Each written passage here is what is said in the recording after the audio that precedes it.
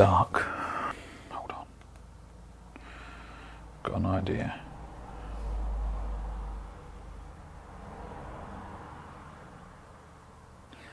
Rubbish. So we've just tried to get things in roughly the right place. You know, we can move things about, we can add bits, we can take a few bits away, but we don't want to be messing around with that too much. The colours, we can change those quite a lot as we move on. But we want to get the block in sort of fairly right. So we want the values and colours and everything to be in roughly the right place, because otherwise it just leaves us a lot more work to do, which we don't need. It should be quite a good picture. I'm quite hopeful of this one. Let's just see how we get on, shall we? Okay.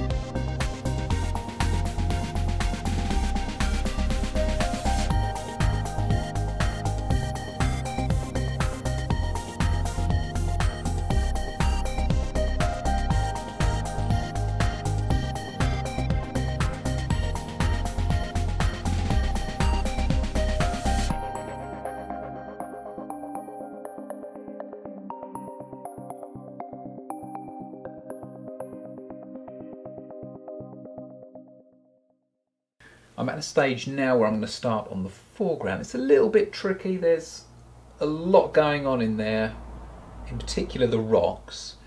We're going to get working on the grass first, we'll come to the rocks afterwards. So let's get cracking now. So I'm going to start by using this tree and texture brush, series 32, and this is 3/8 of an inch. This has seen a little bit of wear, this, but it should still be okay. So I'm going to go in with a glaze, so I'm using some liquid, just a little bit. I'm not going to load the brush up too much, and I want those darker areas to be a nice sort of rich green, so I'm just going to use just a touch of sap green, possibly a little bit of cobalt blue, but I'm talking the smallest little bit. I mean, you can see there's hardly anything actually on the palette, hardly anything on the brush. And let's just see what effects we can get.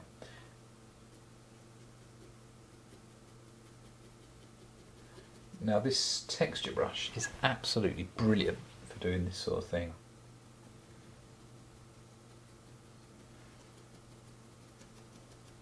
And I'm going to go over all of the green areas, all these areas that have been blocked in green here. Now to just get started on the rocks a little bit, I'm going to use the same principle first of all as I've just used for the grass, apart from instead of a downward pressure on the brush, I'm going to do more of a dab pressure. And what I'm going to do is, so it's a glaze again, we're using the liquid, and I'm using some ivory black there. I'm going to use a little bit of blue as well. What I want to do is just give this an overall sort of mottly look. And that will mean that we have to put, or we won't have to put quite so many details in afterwards. Let's just go over the whole area doing this. And we're going to keep it sort of fairly light, so I would say it's maybe 50% liquid, 50% pigment.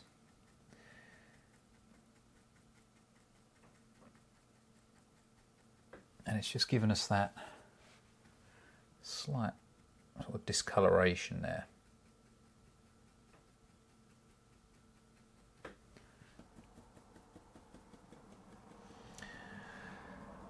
Okay, now we can go ahead and start putting in some of the detailing in the rocks. As I said, I'm not going to copy it precisely. There's no need, we'll be here all day as well. So I'm just going to roughly put some marks where I think you've got a bit more definition. So that area there is a bit darker, for example. And just sort of pick out some of the edges of the rocks. Sort of thin black line here.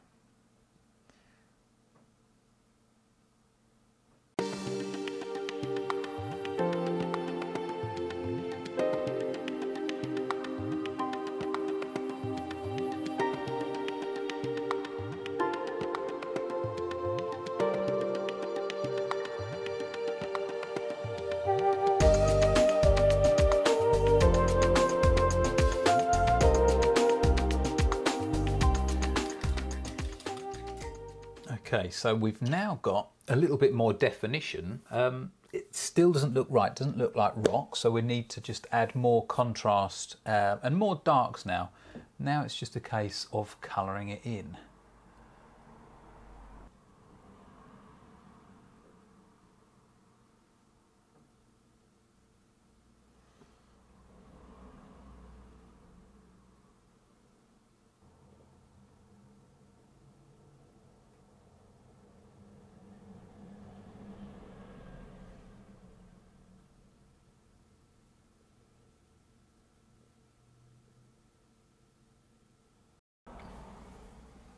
Okay, so let's start working on some of these highlights now. I think it could probably do with being a little bit warmer, but not warmer, sorry, a bit lighter. But we'll put on the proper highlights in a minute. Let's just pick out some of these light bits here.